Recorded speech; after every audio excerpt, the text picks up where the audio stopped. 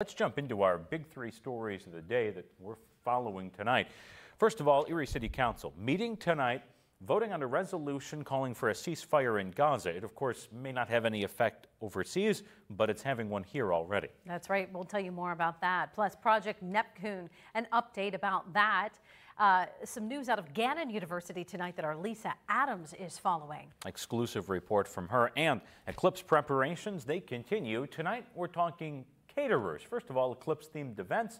Second, how do you get there with the expected gridlock that we plan to see on April 8th? All right, let's jump into some of these big stories. We start with a national one.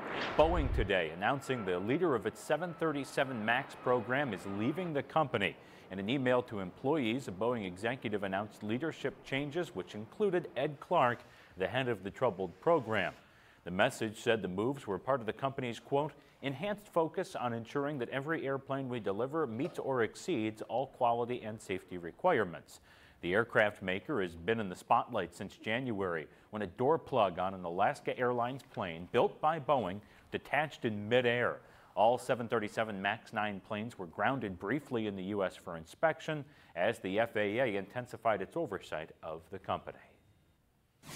In a story you'll only see here on Erie News Now, Gannon University has chosen an architect for its Project NepTWNE at Blasco Library and says the project will forward at that location.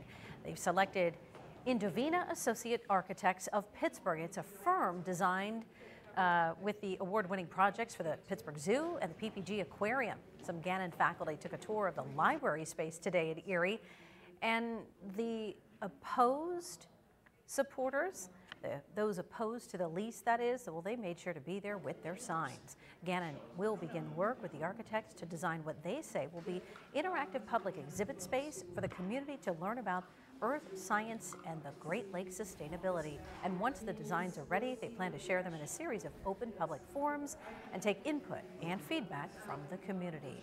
That is trending.